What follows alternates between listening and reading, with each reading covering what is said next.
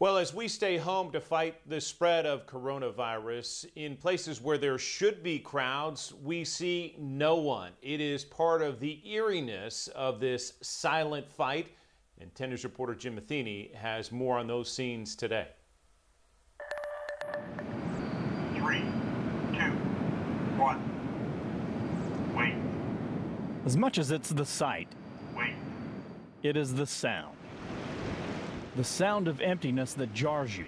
When the only conversation you hear at the University of Tennessee just a few weeks before graduation Wait. is the voice of no one talking to nobody. Wait.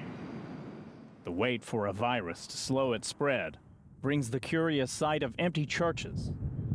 An absence of communion that normally brews on patios on a perfect spring day.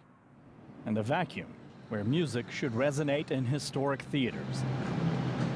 This eeriness is matched only by the enamel of a blank canvas you may never get to see again.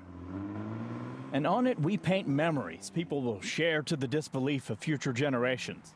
About the time a virus emptied the Great Smoky Mountains, and the silence was deafening and devastating to businesses.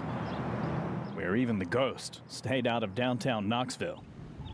And the silence bloomed on college campuses, with no students climbing the steep steps, or struggling to push the heavy library doors, or circling to find a place to park while cramming for exams.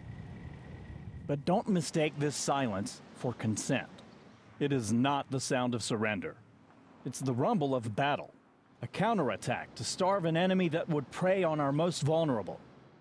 It's the sound of sacrifice, of unselfishness, and even perseverance to make the silence golden.